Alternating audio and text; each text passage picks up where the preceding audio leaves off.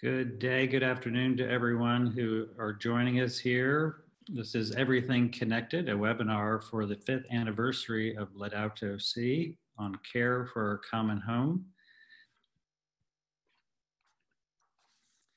Hello, my name is Kevin Turp. I'm happy to be your host today and would like to welcome you all to this event to celebrate Laudato Si. These are the organizations that are sponsoring the Environment Ministry of St. Francis Xavier Church in New York City, Metro New York Catholic Climate Movement, and the Thomas Berry Forum for Ecological Dialogue. We are co-sponsored today by Catholic Charities Department of Social and Community Development with the Archdiocese of New York, and also the Environmental Justice Task Force with the Archdiocese of Newark. Today, our moderator is Brother Kevin Cawley. He is Executive Director of the Thomas Berry Forum for Ecological Dialogue at Iona College. And Kevin serves as United Nations headquarters in New York City as the main representative of Edmund Rice International, ERI, and he produces a monthly newsletter for this organization on environmental concerns. We would like to let you know we'll be had several remarkable speakers from across the country will be joining us for the next 90 minutes, and we'll be taking questions later on in the chat box. So at this time, I'd like to turn it over to Brother Kevin Cawley. Thank you, Kevin, and thank you all for being with us today on a very beautiful Sunday afternoon here in New York. This is Everything is Connected, which is an important word, set of words to remember about this encyclical, and it's one of the things that I think Pope Francis has been most consistent about. Everything is connected. We're celebrating the 5th anniversary at this time of Laudato Si on care for our common home.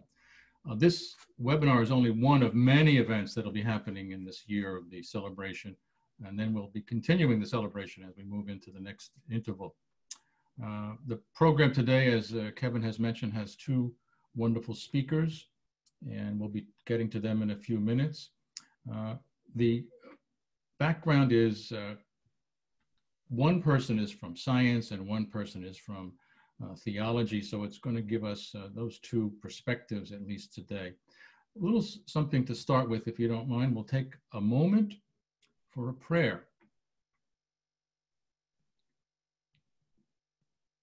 Creator God, be present to those in need in these trying times, especially the poorest and those most at risk of being left behind. Transform our fear and feelings of isolation into hope and fraternity, so that we may experience a true conversion of heart. Help us to show creative solidarity in addressing the consequences of this global pandemic. Help us to listen to the cry of our brothers and sisters who are suffering from racial injustice.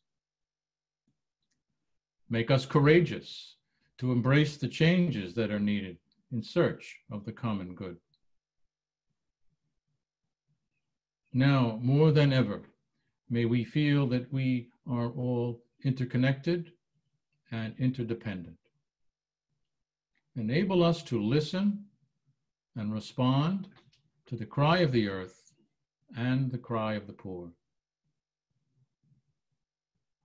And may the present sufferings be the birth pangs of a more fraternal and sustainable world. For this we pray, Amen.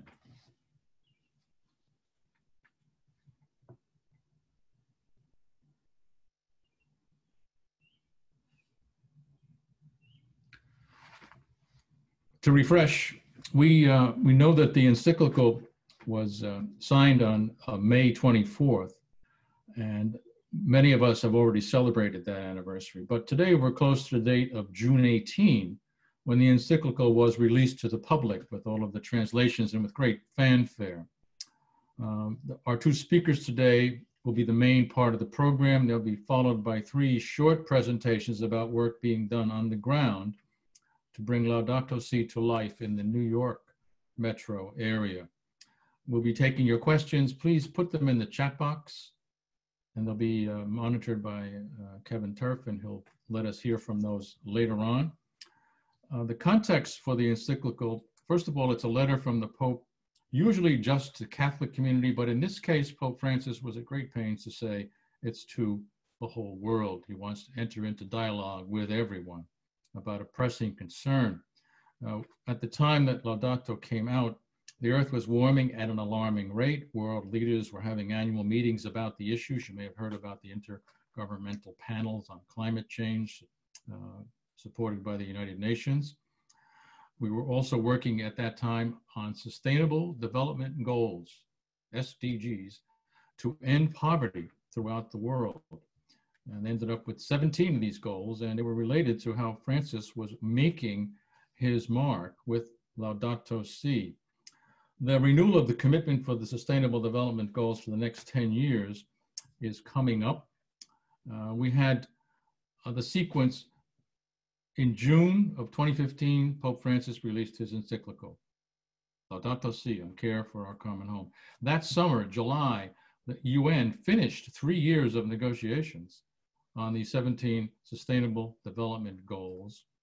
And in September of that year, Pope Francis addressed the United Nations in New York at the General Assembly. That afternoon, the General Assembly passed a resolution supporting the Sustainable Development Goals. It was no accident that Pope Francis injected himself into that conversation, and he was very influential in generating momentum for the Paris Climate Agreement, which came a few months later in December of 2015. So a momentous sequence of events. We're 5 years out now. We're going to hear from two wonderful speakers about Laudato Si and all of those other related events. First, Dr. Nancy Tuchman, a biologist who is the founding dean of the Institute for Sustainability at Loyola University in Chicago. Nancy, we are honored to have you with us today. With her is Dr. Erin Lothes, a professor of theology at the College of St. Elizabeth in New Jersey, who has written extensively on the ethics of energy. She is an Earth Institute Fellow at Columbia University and has written Inspired Sustainability, Planting Seeds for Action, and The Paradox of Christian Sacrifice, among other publications. Welcome, Erin. We are glad you are both with us today. When Laudato Si came out 5 years ago, both of these women were asked to speak about it in many forums, and since then have been champions for bringing the message of Laudato Si on care for our common home to their work and a broader audience. Let's start with you, Dr. Tuchman. Can you say something about how you've integrated Laudato Si into your own work and what you hope to be the long-term impact of Laudato? Thank you very much, Kevin and Nancy and Kevin, for inviting me to be a part of this. And yes, I'd be happy to talk about how Laudato Si has inspired me and my work, primarily at Loyola University, Chicago. So I am sharing with you a slide presentation, a slideshow that I'd like to kind of toggle through to show you what we're doing at Loyola University, Chicago. So I'm having a hard time getting this to advance. There we go. Okay. First of all, if we look at the Intergovernmental Panel on Climate Change, which Kevin mentioned, their 2019 report stresses the urgency and the ultimacy of this problem.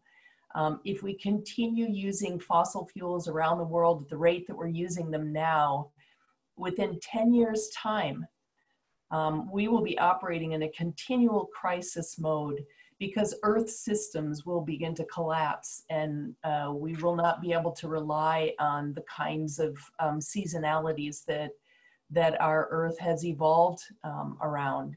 And so many of the kinds of things that we are used to dealing with on a year-to-year basis will simply always be in crisis mode and will not be reliable.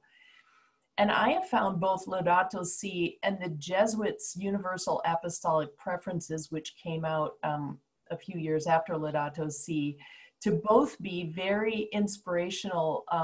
And for me, they're like compasses because they speak truth.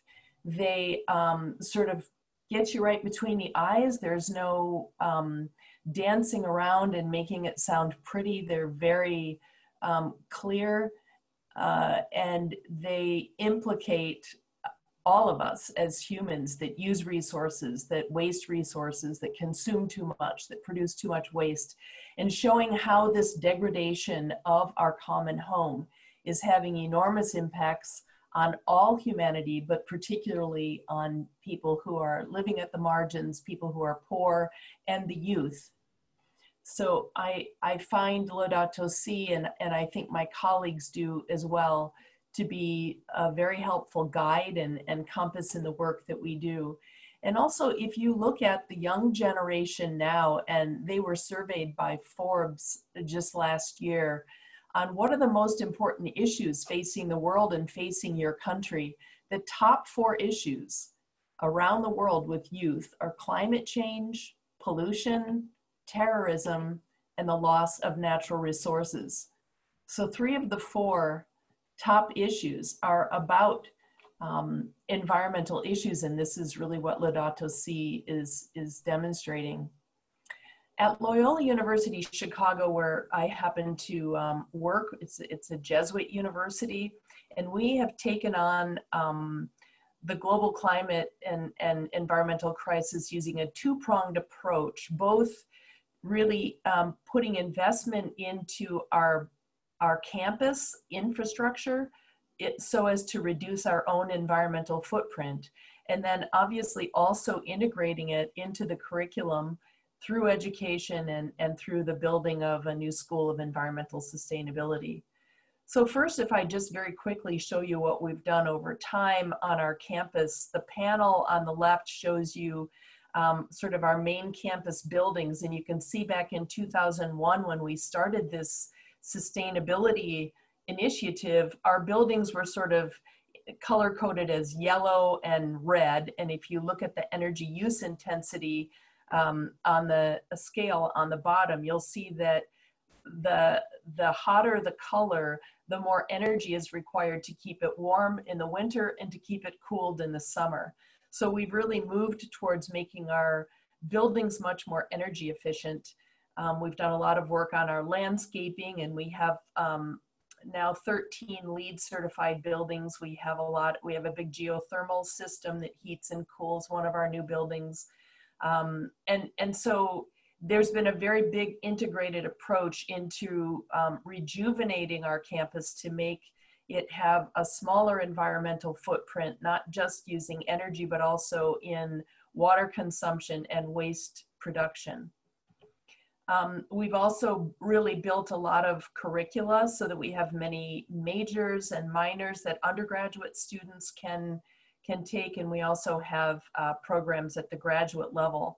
So we've integrated this into our curriculum. We now have over 400 students who choose the Institute of Environmental Sustainability as the place where they will get their degree. You can see, and I'm going to toggle through several pictures here, the different kinds of experiential learning that our students have, really a lot of hands-on problem-solving work. This is a rooftop, a green rooftop, where we do research to try to keep them diverse and healthy.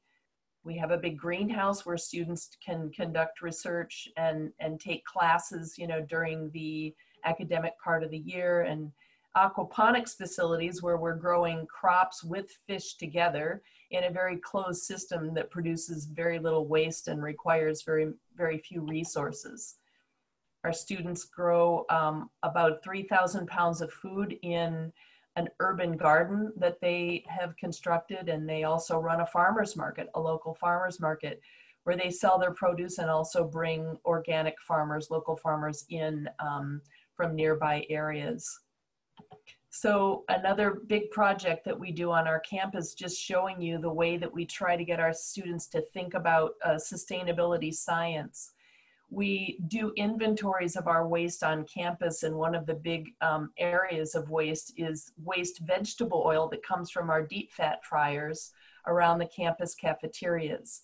And even though it's been boiled a lot and it smells like French fries, it still has a lot of energy in it. So instead of landfilling that waste vegetable oil, we now make it into biodiesel in this reactor. And that biodiesel fuels the shuttle buses that go between our campuses. When you make biodiesel, one of the waste products is glycerin. And so now we make soap out of the glycerin. And the soap is distributed in all of the bathrooms on all 3 of our campuses. And then right now, we've kind of converted, we've shut our biodiesel lab down because we don't have any students on campus. And we've converted the biodiesel lab into making hand sanitizer that we are using on our campuses. And just as my final slide, I think one of the most impactful things that we've done at Loyola is that we've made our entry-level science, required science course an environmental issues course. So that means that every single student on our campus, regardless of their major, is required to take this course before they graduate. So we're really trying to raise awareness about environmental issues and transform our students. I'll stop there so that we can move on to Erin now. Well, thank you very much, and very impressive. I'm thinking everybody should probably find a way to get to Loyola. Erin, you want to tell us where you are and what's happening? Sure, I am waiting for my video to appear. It seems to be lagging a bit, but I will maybe begin with my screens and say that I am so delighted to be here with Dr. Tuchman. What an inspiring witness from Loyola University, Chicago. That was really inspirational, and what a model for all of our Catholic institutions to follow. So thank you so much, Dr. Tuchman. And very personally, I would like to thank everybody who has joined us on this webinar today. All of us, I know, are longtime environmental activists, advocates, gardeners, prayers, contemplatives, lifestyle changers, and thank you for your work. And I hope that the time that we're sharing together today inspires us all the more, because this is incredibly urgent work, and what you are all doing as leaders is so important. When Laudato Si began to be whispered about as a possibility in 2013, we heard that Pope Francis might be writing an encyclical on the environment. And that was about the most exciting news I had ever heard. By then I had been an ecological theologian for about 10 years. And to think that the Pope would write an entire encyclical on the environment was heart-stopping. Before Laudato Si, we had ecological teachings of many kinds. We had scripture. We had what I still love is St. John Paul II's World Day of Peace message from 1990, 30 years ago. Beautiful sections of Benedict's encyclical, work from our United States Catholic Conference of Bishops, the global bishops' many writings, and especially their radical appeals to the UN at the Lima and Paris conferences. And then under the category of theological and ethical writings, we have whole libraries. There are dozens, thousands of writings, essays, books by theologians, environmental philosophers, environmental ethicists, not to mention all of our colleagues in the social and natural sciences. But with Laudato Si, what we had is an incredibly evident concentration upon the interlinkage of care for the poor and care for the earth. And the history of Catholic social teaching was evident in three waves. Its original focus on the industrial age and the worker, then a large section in the middle of the previous century on just and integral development. But now we saw ecological integrity coming to the fore with a call to spiritual and ecological conversion, with a strong and trenchant emphasis on inequity and global debt, with a hammering insistence that we replace fossil fuels, and a theological reflection on the community of creation, and just the inescapable recognition that the cry of the poor and the earth are one. Before Laudato Si, I had been working on Catholic energy ethics with other colleagues through the Catholic Theological Society of America, and we drew on many of these previous resources. However, after Laudato Si, the most forceful message emerged from the Pope's brilliant writing, from his relentless exposure of corruption and inequity. And we could see how much pollution, exploitation, and violence were harming the poor around the world, precisely where fossil fuels were also degrading our sister, Mother Earth. These images are all from Nigeria, where the story of colonial and post-colonial extraction is a story of incredible violence, loss, inequity, and degradation. It's a story of urgency. We see how, in order to meet the 1.5 degrees Celsius carbon budget, we will have to phase out the use of fossil fuels on a business as usual trajectory by 2025. The urgency cannot be overstated, and the Pope has lifted this up by enabling the Church to focus by publishing a single encyclical on this topic. And he's emphasized the role of justice, the imperative that advanced nations take sacrificial action, sharing their technology, limiting their own emissions to allow developing nations to feed their own development, that advanced nations have the primary responsibility to allow developed nations to use what is left in the carbon budget and use their scientific acumen to create the alternative technologies and scale them up without delay.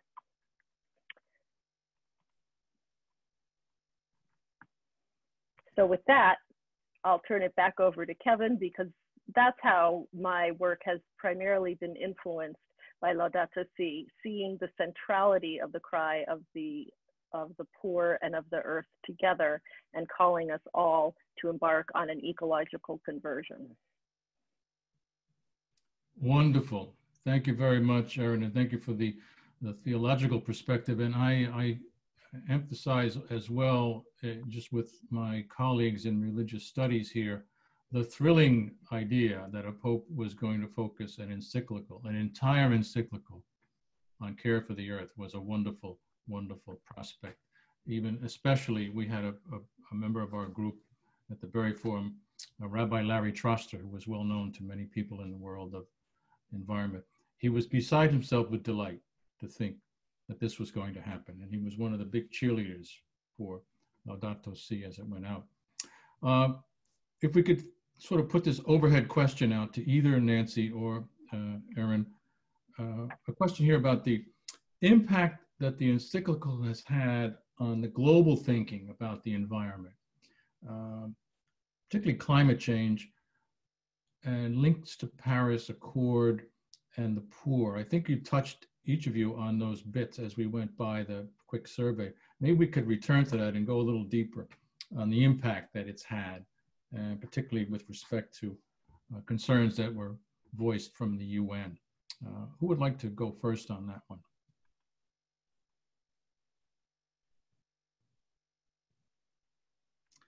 Nancy, you have to unmute. Right, thank you. I will jump in. I think what has happened on a global level is it's both raised awareness about the urgency of this issue and how connected it is to our own health and the health of future generations, the ability for people to even live on this planet. But I also think that it's really inspired a lot of new action. The global Catholic climate movement, for example, big groups that are sort of coming together, coalescing. There's a group among the Jesuits called Eco-Jesuit, which is very active. And these are global groups which are calling on Laudato Si and raising awareness, but also calling people to action. And I think the more that these types of groups really build momentum and you know, get work out there and get parishes involved, we also see it moving into, you know, other sects. Youth groups certainly have been very dynamic in global climate marches. And I also think that there's a lot of tie between the UN Sustainable Development Goals and Laudato Si. I would add that we've seen the linkage between faith and climate action go both ways, both the spirituality of green and the green of spirituality. That instead of looking at the climate crisis as an energy crisis or a technological crisis or a science crisis or as a carbon crisis, Pope Francis has taught us that it is a human crisis. It is a crisis of love and of justice. It is a crisis of caring and ethics. And it is far more than simply a technological issue. Secondly, it's about the green of spirituality. Previously, it's been easy for very many to say that caring for the climate is a hobby of green environmentalists. It's a activity of some within the church who find it to be their ministry, who find it congenial. The bird watchers, the gardeners, the, dare I say it, the hippies and the Sierra Club members. But now Pope Francis has told us that to care for creation is neither optional nor secondary. It is an essential part of living a life of Christian virtue. So the call to care for our sister, Mother Earth, is not something any Christian, any Catholic can put aside. Yes, thank you. I think he was very specific even in the text to say he's adding it to the compendium of Catholic social teaching. Although he did address it to the world, he was making it very clear that this is part of how to be a Catholic. You can't do a sidestep around this one. I wonder if I could push back in the direction of the Paris Accord. Do we have any thoughts about that, especially in light of the fact that the USA has announced it will be withdrawing and that the Holy Father had made a very big push to get that Paris Accord to really happen? Does someone want to talk about that a few minutes? It's been low visibility, I think, for Catholics in the pews to see environmental advocacy as something they're called to, you know, writing their congresspersons and writing their senators on behalf of national legislation. We see that a lot in so many faith coalitions online. We see that in the Covenant. We see that in the GCCM, the Global Catholic Climate Movement. We see it from Green Faith. We see it from the Forum on Religion and Ecology. But do we see this call to make the advocacy for national legislation and national participation in international accords as something that we as Catholics should do? I'm not sure we've seen that. And so for that reason, I'm very encouraged by the fact that this webinar is co-sponsored by 2 archdiocesan organizations. We need to see the further institutionalization of environmental advocacy within our parishes, and to know that it's not just about bringing your bag and your bottle. It's about writing your senator and telling them that you support the Paris Accord. It's about writing your senator and telling them that you want the Green Climate Fund to be fully funded, that we support technology transfer and the scaling up of solar, wind, and storage energy R&D.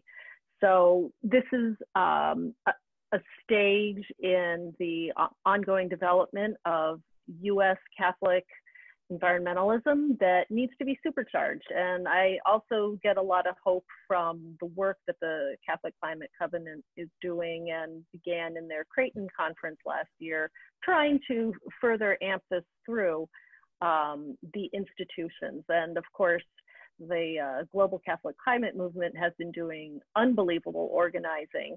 We need to see this at an institutional level affirmed by our parishes, by our bishops, by our dioceses. And so again, I'm pleased that this event is co-sponsored by 2 archdiocesan organizations.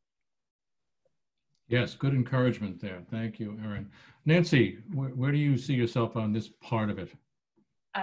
I think those are really good points that Erin's making, that we do have to be more committed to moving this forward in our legislation and for whom we vote. I would say that when Trump pulled out of the Paris Accord, it was an enormous disappointment, of course, but what came in the wake of that is the We Are Still In movement, which probably most people participating are either a member of or very much aware of.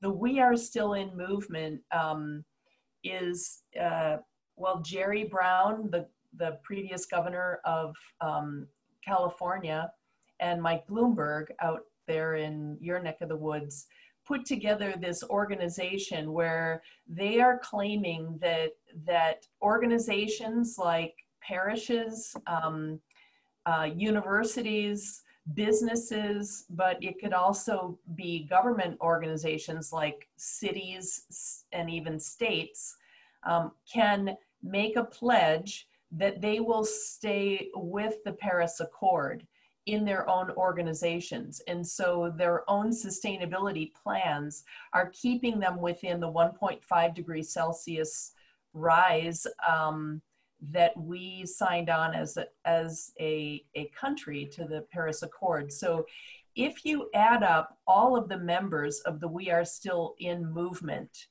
because it includes entire states like Colorado and California, and it includes thousands of members, the gross domestic product, the worth of all of the organizations, including the states that are part of the We Are Still In movement, is the total is the 3rd greatest in the world, only after the US and China.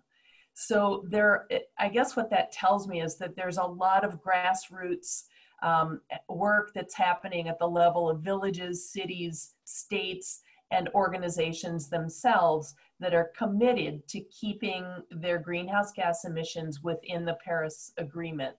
So Trump hasn't been able to completely pull the plug. And I think there has been a lot of support to keep the momentum on the Paris Accord. Thank you very much. Erin, did you want to add anything to that? A note of, you're both very optimistic, which is very encouraging.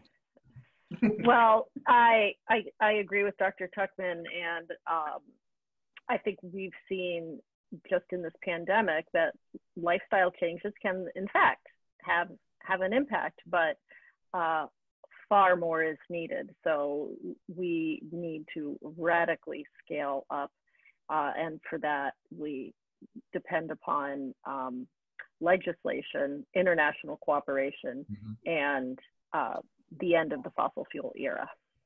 Yes, which in my view requires excellent consideration of fossil fuel divestment. And there we go. One of the things I do want to put in front of us again for consideration, I recall, and you may have heard the stories, when the Paris Accord was under negotiation in those last weeks of December of 2015, there were a lot of Catholic religious who made their way to Paris and were around and trying to influence the process. Some months later, I was at the UN. I was familiar with several of the people who were involved, and one of them was the ambassador of Kenya, Macharia Kamau, who was the lead chair for the Sustainable Development Goals conversation for 3 years, not a Catholic. And I'd seen him a couple of times. We'd sort of exchanged greetings. And he saw me in January in the hall. He's walking by and he has his entourage. He stopped. He turned around. He came right back to me and he looked at me and he said, hello again. And I want you to understand it was the religious people at that Paris Agreement who really, really made a huge difference in how those negotiations went forward. And he said, in particular, your Pope. And he turned around and walked away. That was it. But I thought that was fascinating, that he knew all those players and he knew what was going on. And he still knew where really good pressure had come from and how it helped. So I think it's important that as we talk about this, yes, you can have an impact. You just have to know where to apply it. I would hope that we can have an impact on our own legislations in this country. I'm not as optimistic, but I think I want to underline both of what you both said. Yes, we have to get engaged. We have to engage. We have to be advocates. Having said all that, why do you think there might still be some opposition to Laudato Si?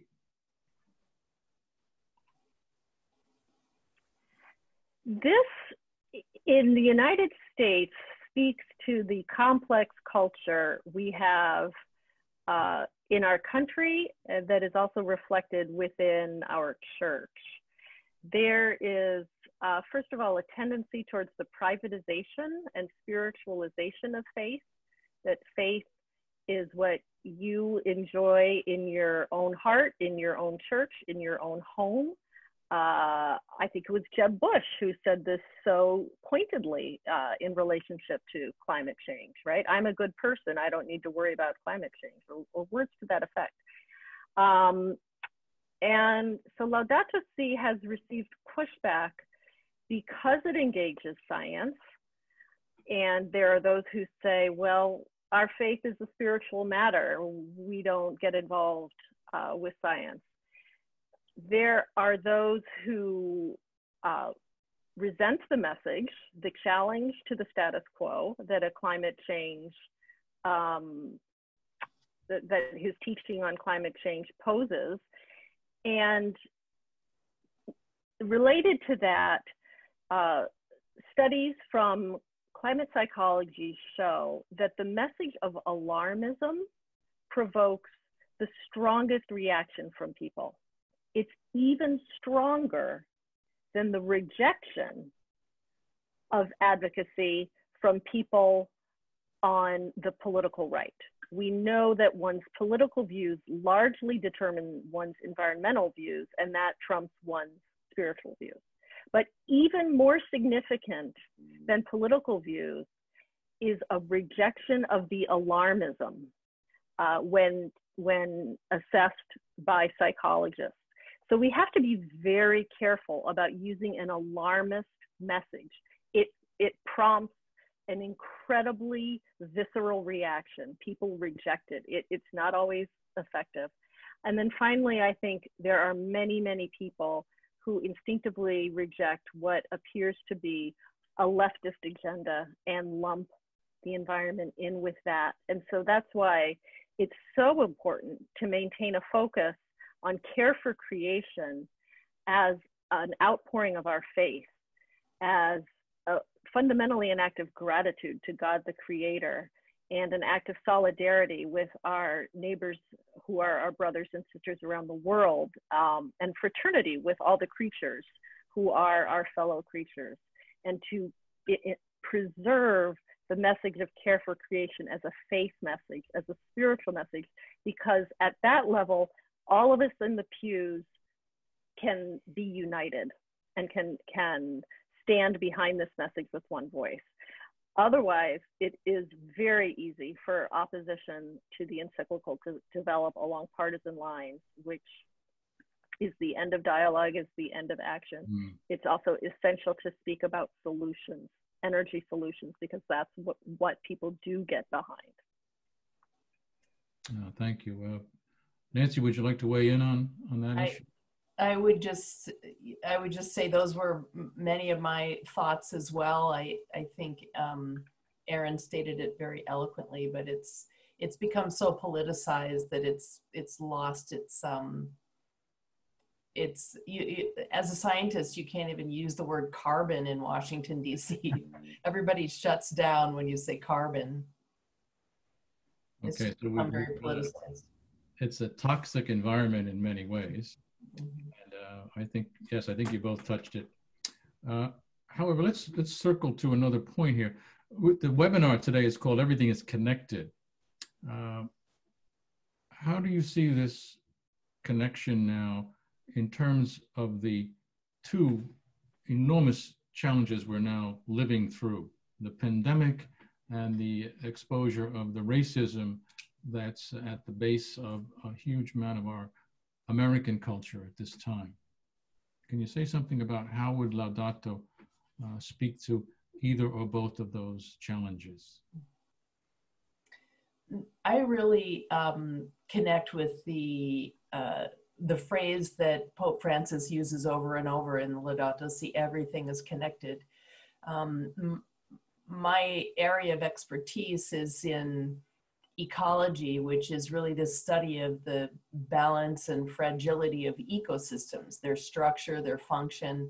And you learn to understand how connected the bacteria are to the fungi, and how connected the fungi are to the ants, and how the ants are important for the birds, and how the birds move the seeds around that the plants produce. And in all of these very integral ways, nature is incredibly connected. But we've also oftentimes thought of humans as being kind of separate from nature. But I think Laudato Si really keeps pounding over and over again that humans are simply another form of creation, and that we are explicitly dependent upon other forms of life for our own existence, for our own nourishment, and for all the things that we need to keep our air clean and our water clean. This is all done through biogeochemical cycling that's all mediated by organisms. And so I'm really inspired by and can really relate to the idea that everything is connected.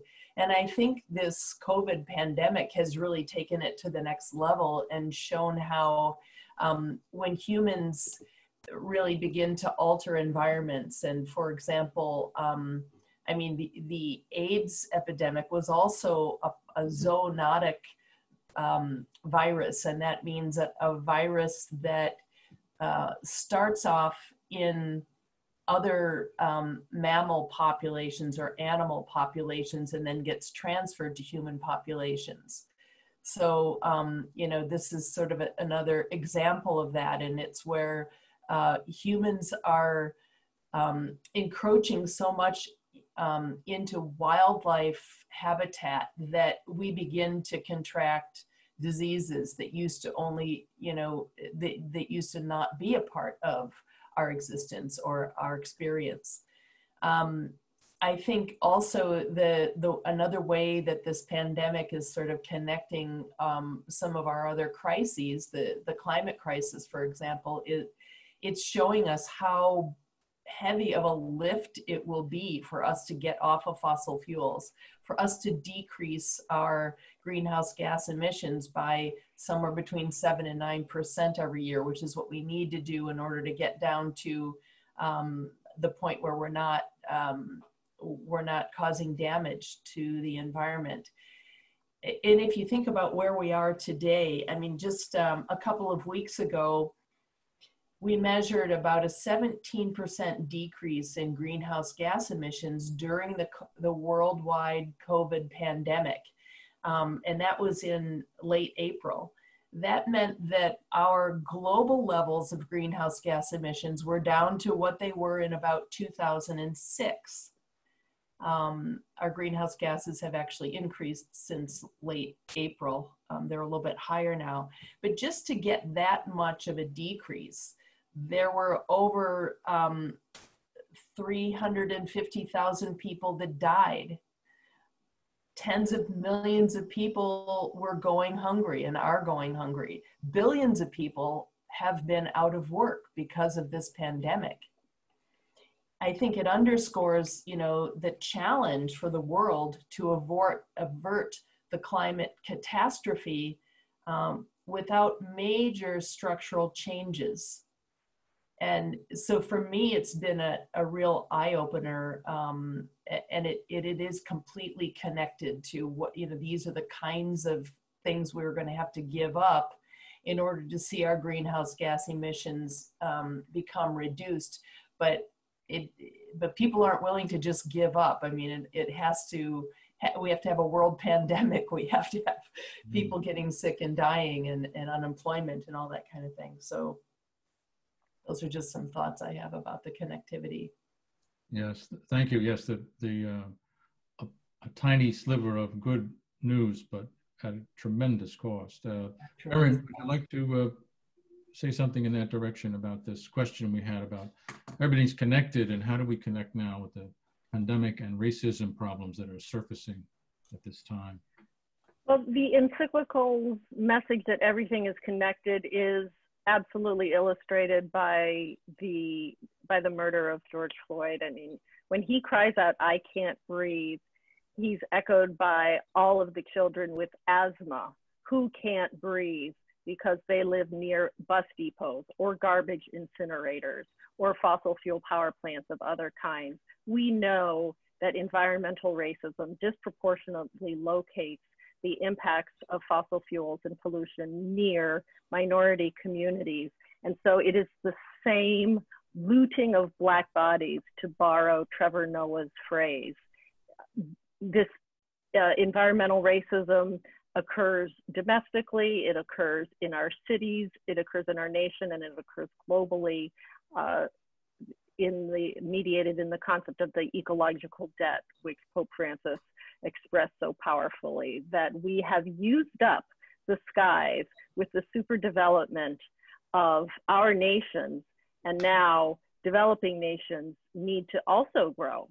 So the challenge of reducing our emissions while permitting the increase of a dignified life for persons in the global South is a magnified challenge. And exactly as Dr. Tuchman has said, how can we do this without the cost of hundreds of thousands of people dying? And the answer is we must accelerate the renewable energy economy and see that as a solution to the problem, because this is a way to provide green jobs, to promote a green recovery that will provide dignified employment, a participation in a new economy, and end some of the disparities. But it has to be very carefully structured for that to happen. And so one thing that advocates can do is become familiar with the renewable projects nearby, the renewable projects that are online or being planned.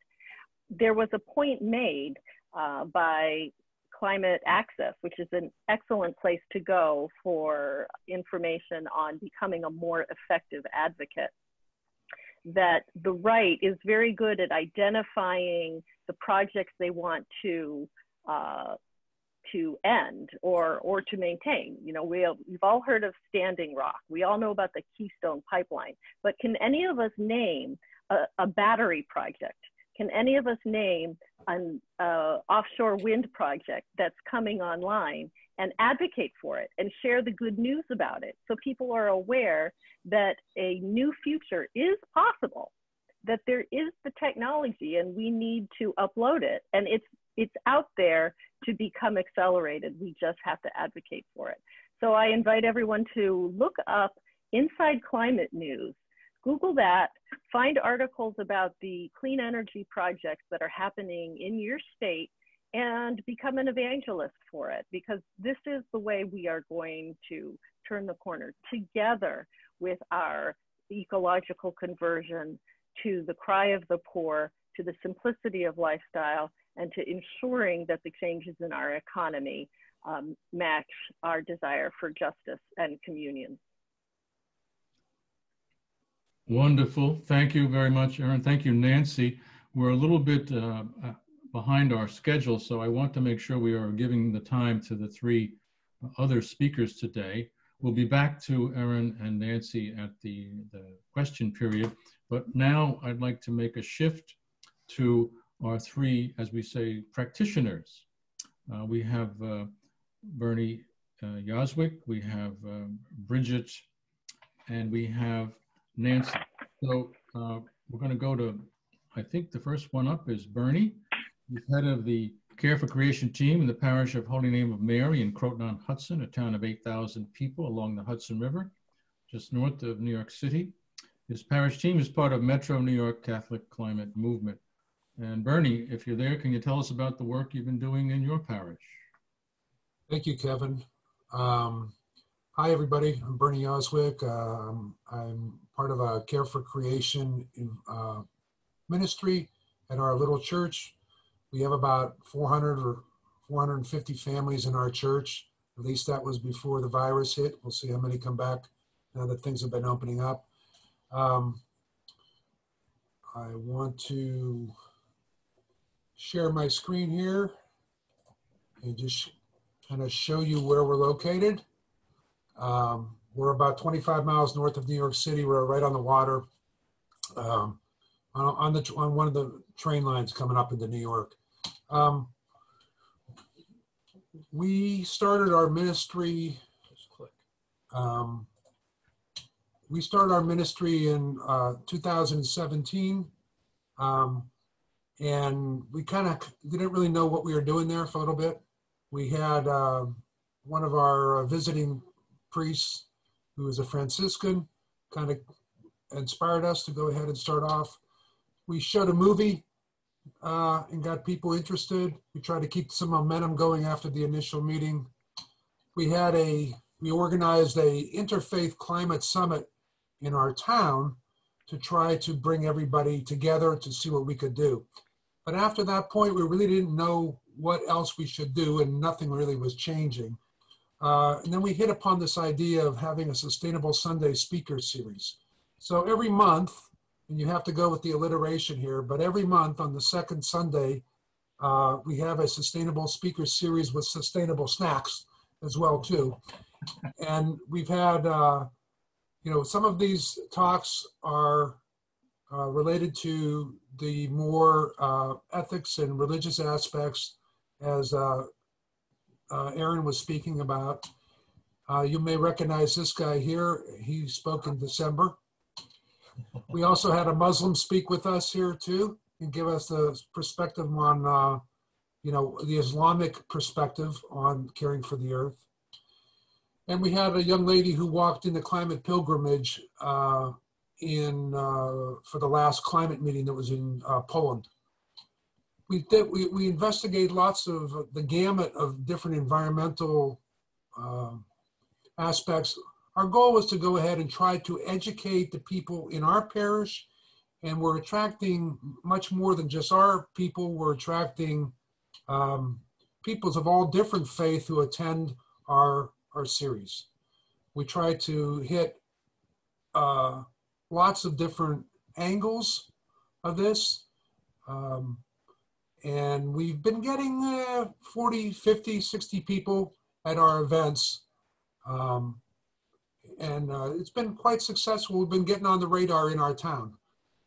In addition to our Sustainable Sunday events, we also have shown a few movies to let people in. And again, these have been both people from our parish have been there, and also people from the rest of the town, who sometimes have a problem going into a parish center because they think they're going to have to donate.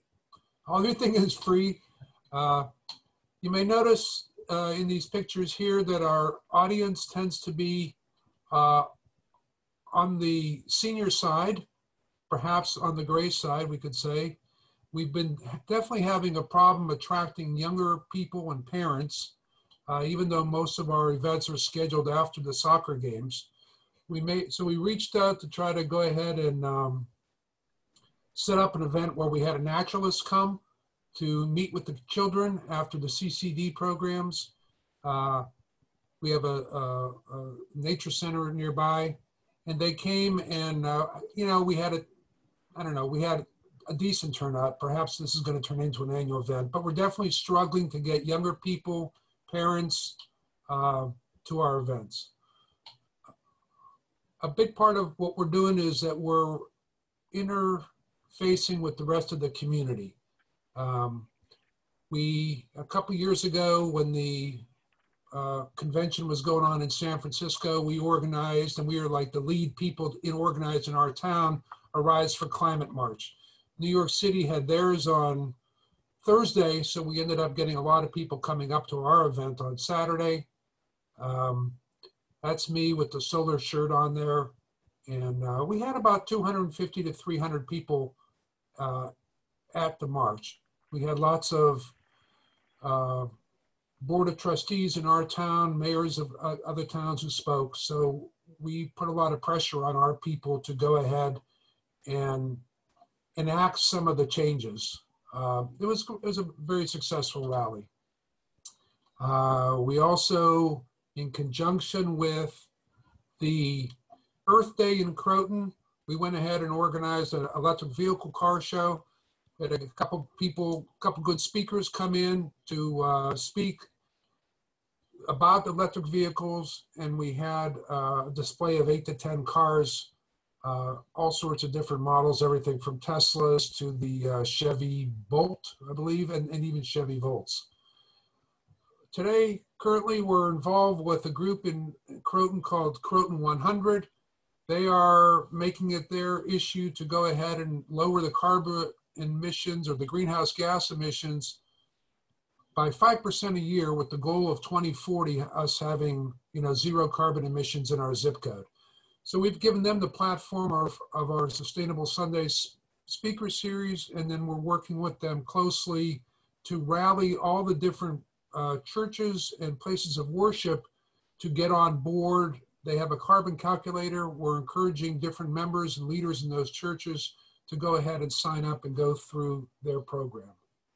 Our group, even though we started out with our little task force of 5 people in our parish, we've now gone ahead and grown to where we have a Jewish woman who's on our committee, we have a Unitarian on our committee, and we have a woman who's from the Episcopals on our group too.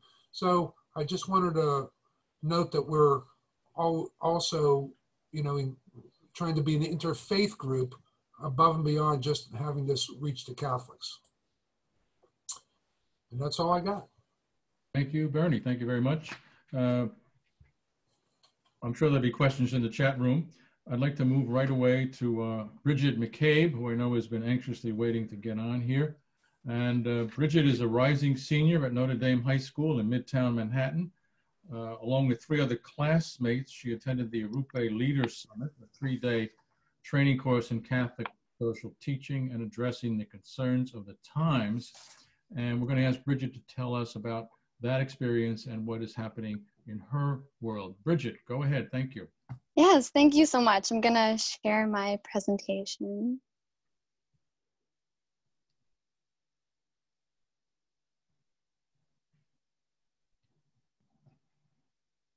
Okay, let's see. Oh, yeah. So as Kevin was saying, I attended the Rupe Leadership Summit the spring of my sophomore year of high school with 3 other girls from my school. I go to an all-girls school in Manhattan, so it was the 4 of us.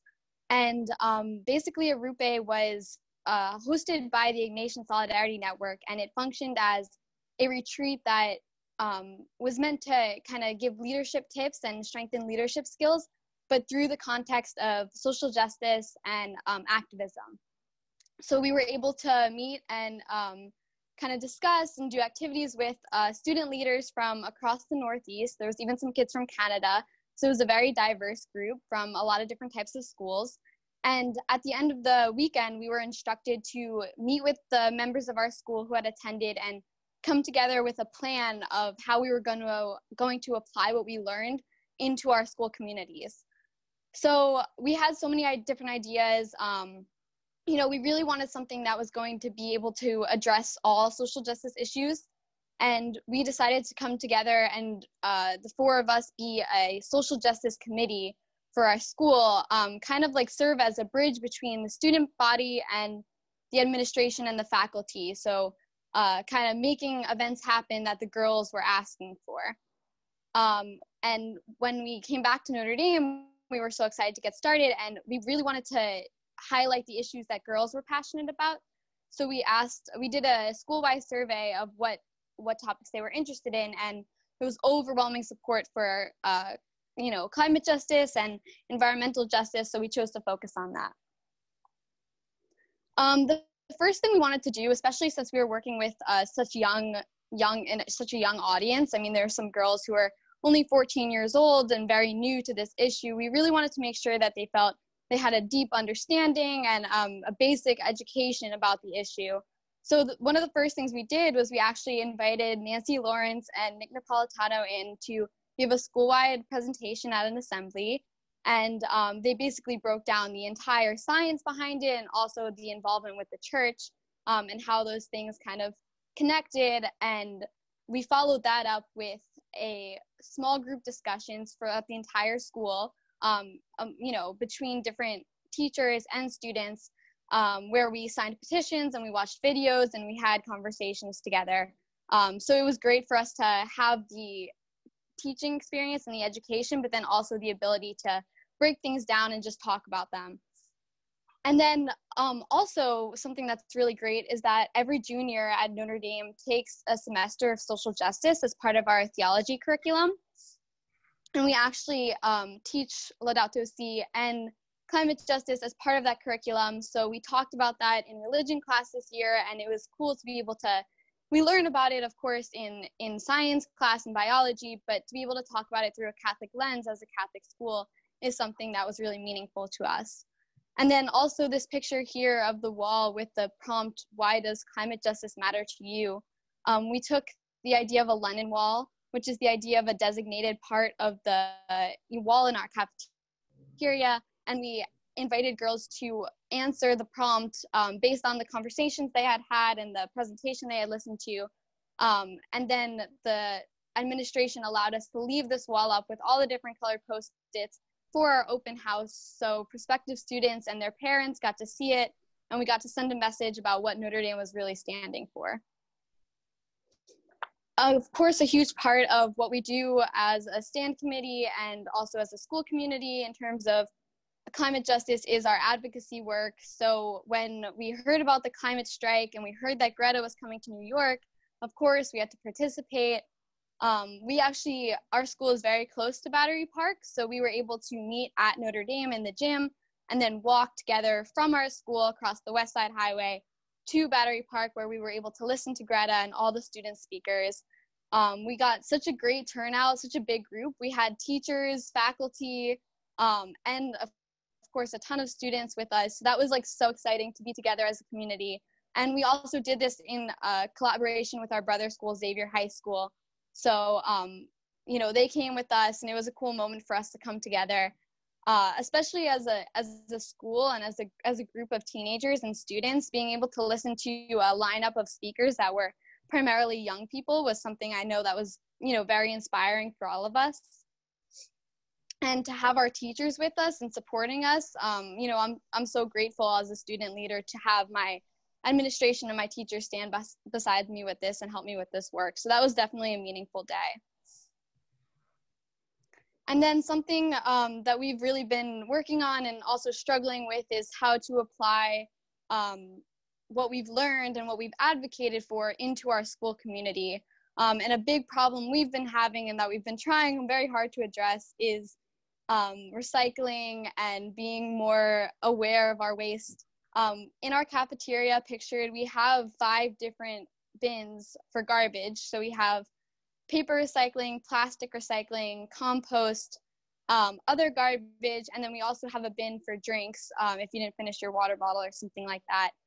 But whether they're just too lazy or they are confused by it, I'm not sure, but we have a very hard time getting 300 plus girls to follow these rules and regulations. So we're trying to think of creative ways to make this easier for them to follow, more accessible. We're not sure, but that's our current project in terms of looking forward towards next year.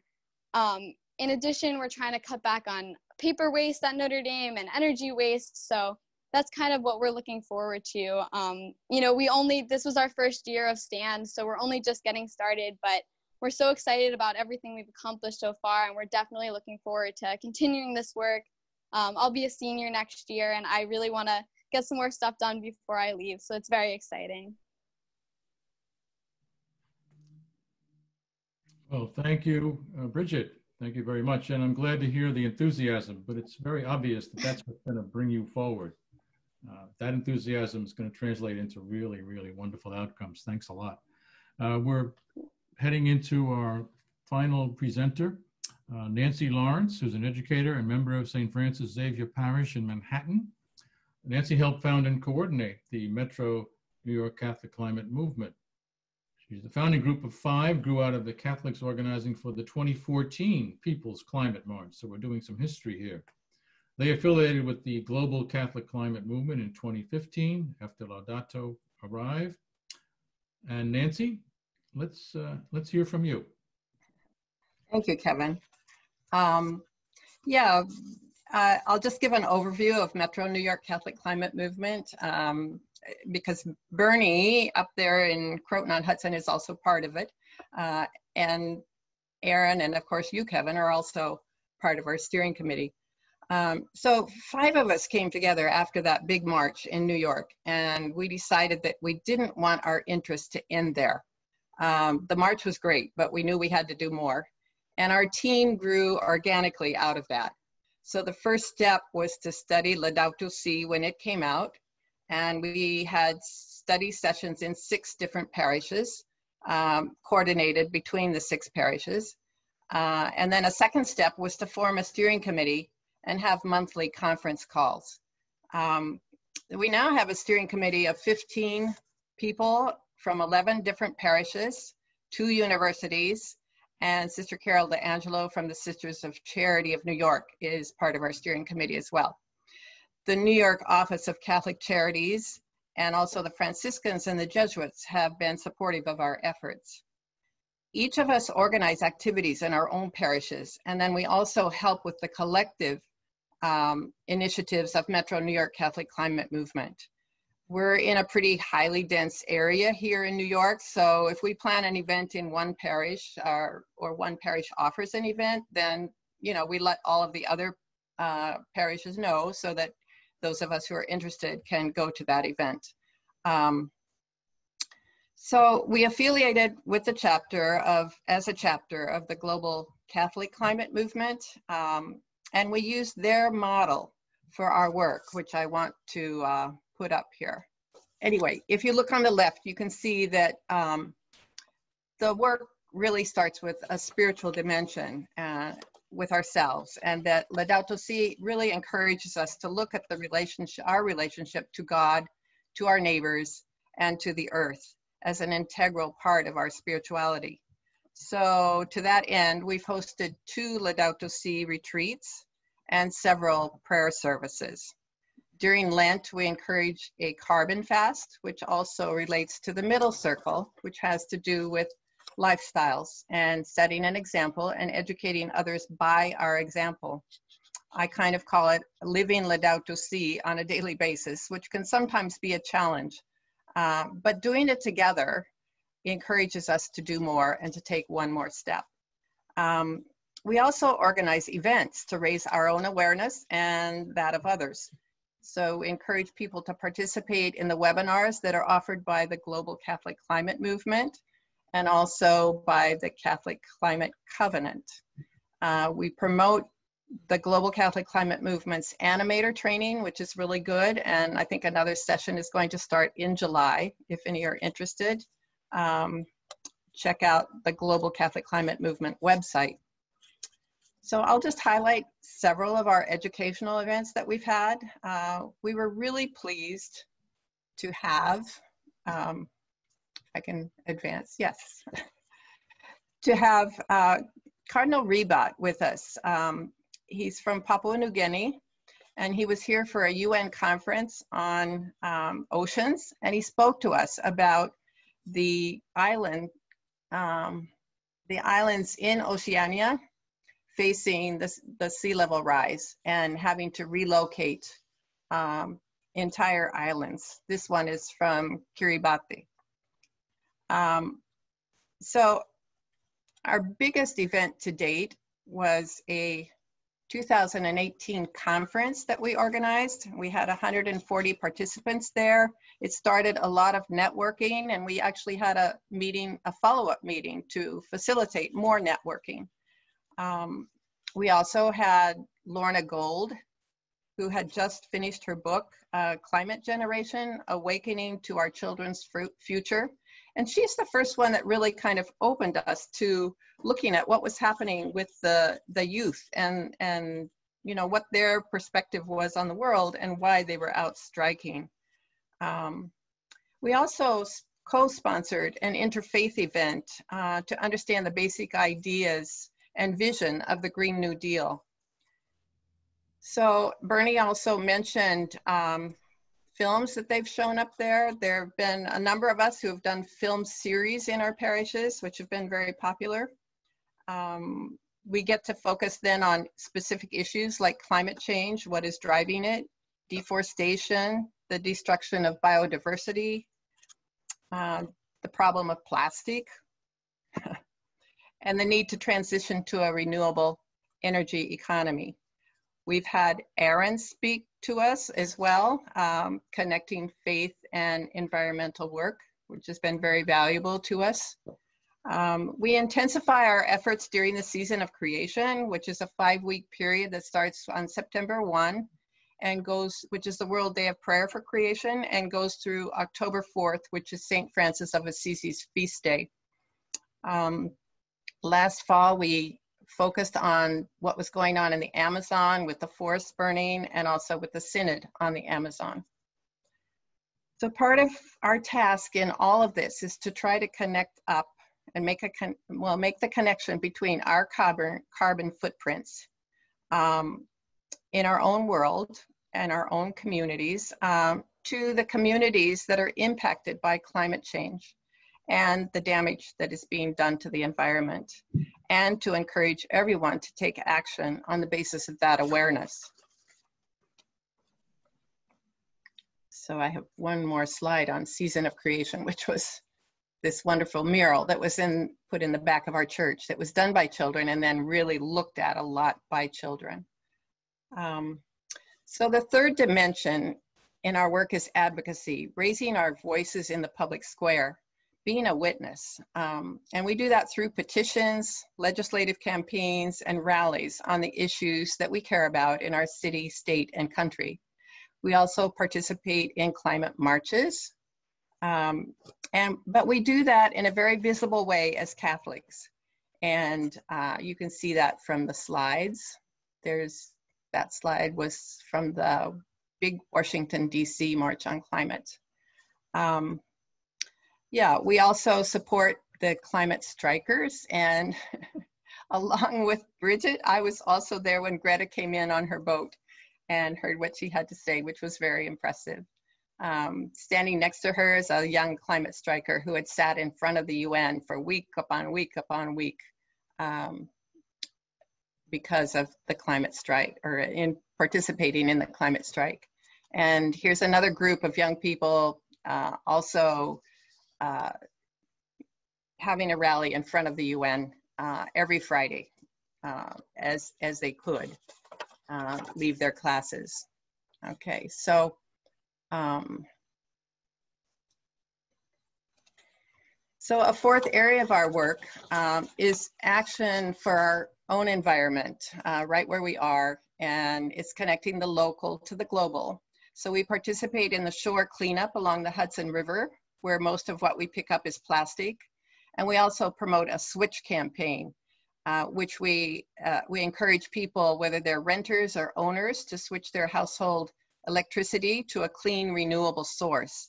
And we consider that this is the easiest way for urban dwellers to get off of fossil fuels and lower their carbon footprint.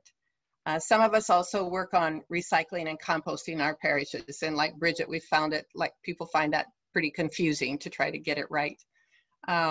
So that's kind of an overview of our work. As we learn more, we feel more urgency to do more, and we feel that we can do it better by doing it together.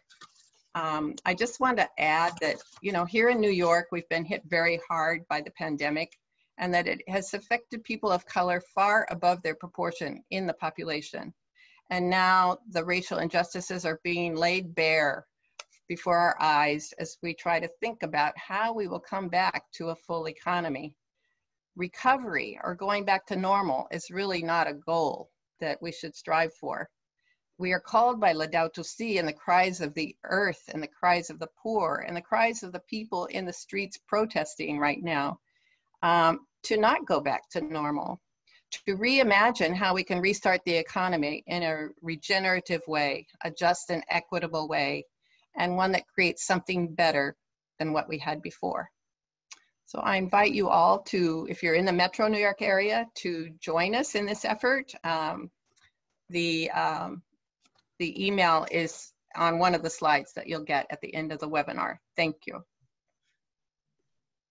And thank you, Nancy. Thank you, Bernie. Thank you, Brigid, for your wonderful insights into what does this look like at the grassroots level when people take Laudato and take it to heart and then begin to move out where they are. We're at the point where it's a chance for us to look at some of the questions that may have come in on the chat. And Kevin Turk, you're going to manage that for us and let us know what we may want to deal with and who might want to pick it up. Yes. Thank you, Kevin, and thank you to each of the speakers. You've done a terrific job, and we have a lot of questions, and we won't have time to get to all of them, but I'll get right into it. Brigid, if you could turn your screen on. You're a big fan of many people who watched your presentation, and you're truly inspiring. And Yay. Thank you. One of the questions is for you. From what you see from positive eco actions from adults, putting words into action, what are some top actions that you think would inspire your peers, younger people, especially people, younger youth, Catholic youth, to get involved and do what you're doing? What else could you do, could we all do to inspire more people to do like you're doing? Yeah, that's a terrific question. I think maybe sometimes I think the disconnect between you know, something like this talk, even, it was fantastic, and younger people is kind of addressing them directly and addressing their concerns directly. And I think that sometimes what my peers are concerned about, and what I've found that, you know, the kids at my school, for example, what gets them interested and what gets them concerned is more directly related to how is this going to affect your future, less from a scientific perspective and more from like, how is the world going to look? So I think when I address my peers, I try to go at it from less of a explaining the science behind it and less explaining the situation that we're in, and more like looking towards the future and how is this going to affect us in 20 years. I don't know if that makes sense, but just as a general way of explaining kind of the effects of the situation, I find that like saying, hey, like our futures are at risk here, like looking forward, I know it feels fine now, but we're talking about our futures, you know? So that's something from like more the explaining side. But in terms of actions, I found that providing kids with people they can support and initiatives they can take, you know, we see it even with the Black Lives Matter movement right now.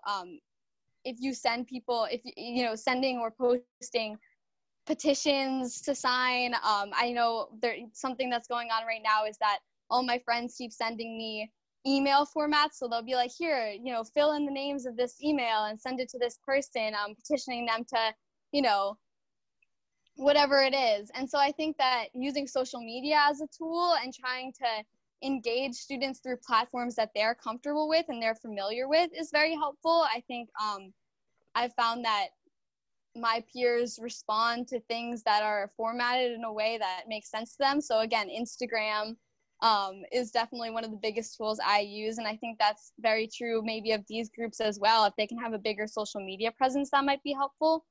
But then also I think something that really excites my peers and something that might be helpful to tap into is political change and the new generations of politicians that are coming in, and the renewed like push for, policy change, with the Green New Deal and stuff, especially as many of us are coming of age and getting ready to vote for the first time.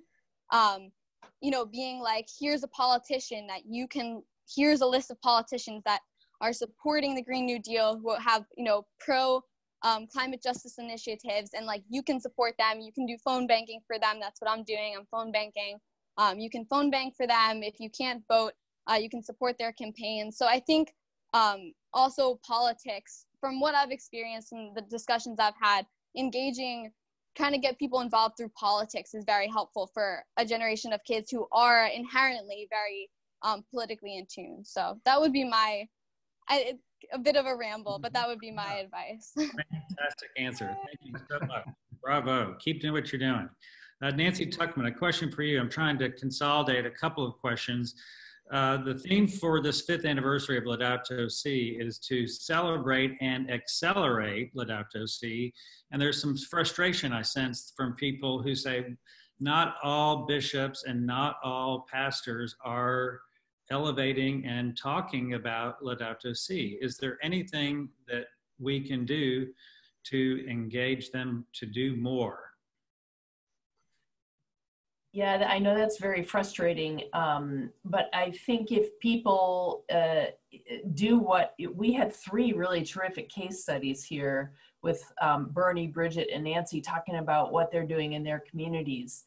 If people start engaging and doing that kind of thing, and somehow bring that to the bishops just in some ways seem totally disconnected with the world in general, what's happening in the world. They're so behind and thinking about, keeping things the same in the church, and it's not helping. Certainly, Francis's bravery, really to stick his neck out and talk about things that need to be talked about and push towards action that needs to be done.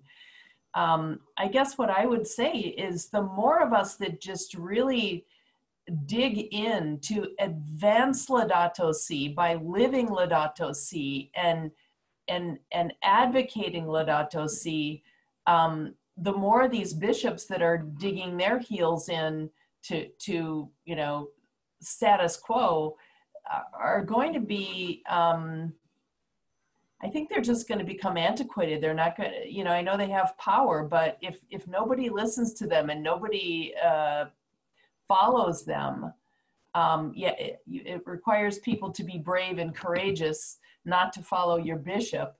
But I think that's what we need to do. Right.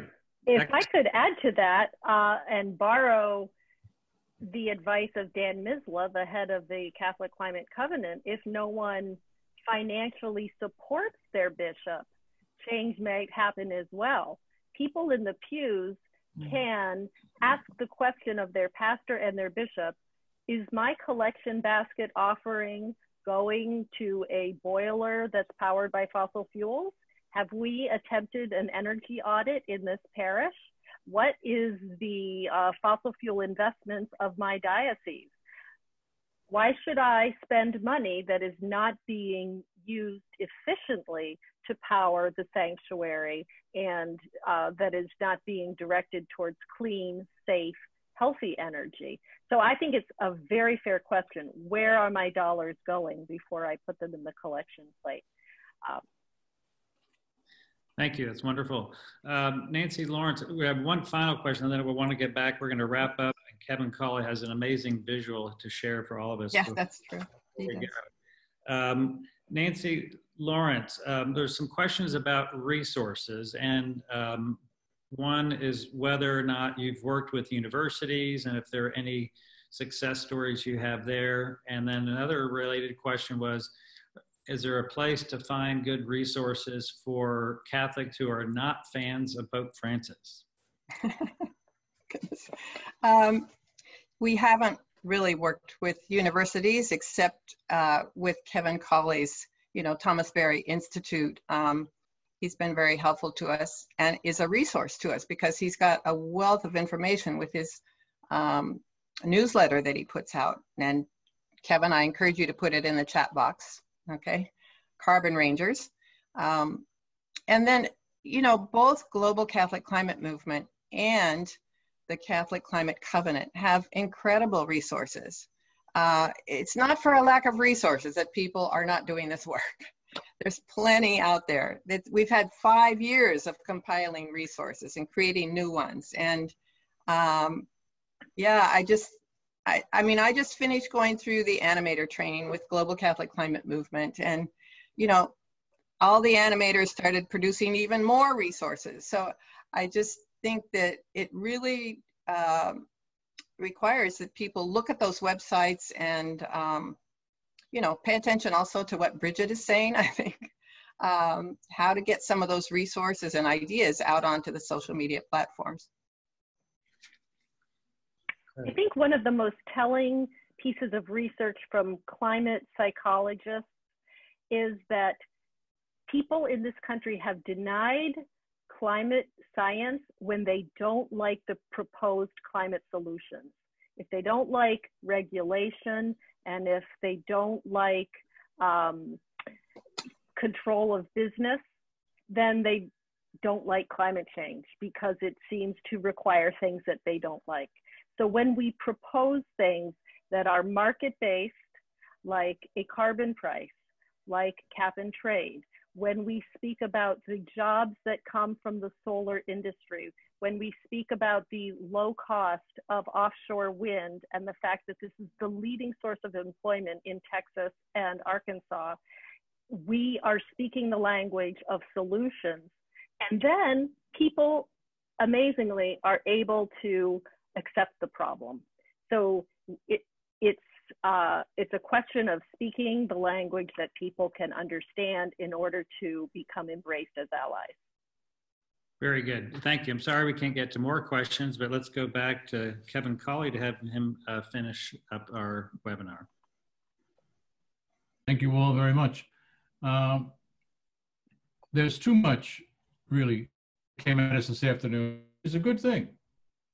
And we had wonderful presentations from our university folks. We had really fine things coming out of the parishes, and as we say, the regular folks. And I thought we had very big help from Kevin out there managing the show. And I'm grateful for all that. I did want to ask everybody just to take one slide that I thought would be helpful to us in terms of framing our challenge. This is a slide from the NASA program. I'm going to jump in it, okay?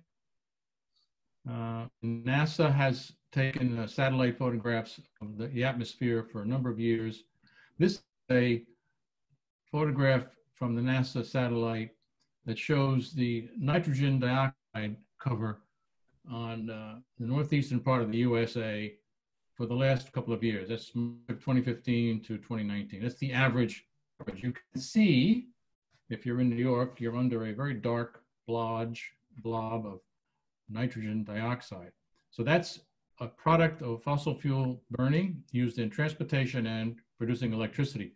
Now, remarkably, we've had a terrible problem in the world. The pandemic has shut down economies. Here is what happened when this part of the world had to shut down their economy. What happens to the nitrogen dioxide that we were putting out?